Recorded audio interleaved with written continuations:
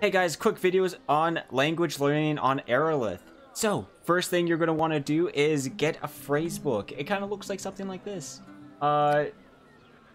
Wait, guys, I'm totally ready for this. Wait, okay, so it's a pocket phrase book. This one's Celestial, so this one helps you learn the language of Celestial. Language learning is based on your intelligence. So you're going to want a high modifier. Mine is a current 3, but you can boost that up with spells and such. So that will help with the learning process. Also, the phrase book must be in your inventory. So if it is in a book bag, you will not be able to learn your languages and such. Also, you can do dash languages. Hey, there we go. Okay, so when you want to learn, when you want to see what your progression is, this big bar shows up.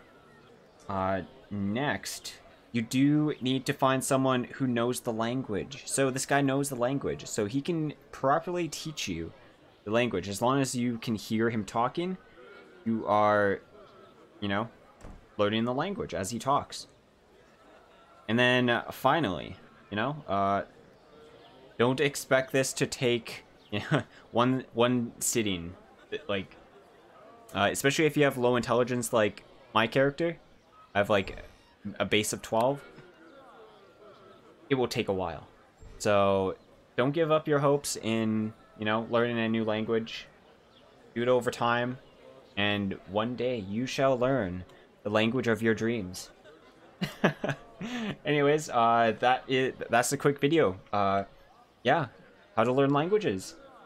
So if you like this video and you want to see more Neverwinter Nights goodies with you know, languages and how to Arelith videos, hit that subscribe button, follow, whatever you do on YouTube, because yeah, this is a YouTube video, by the way.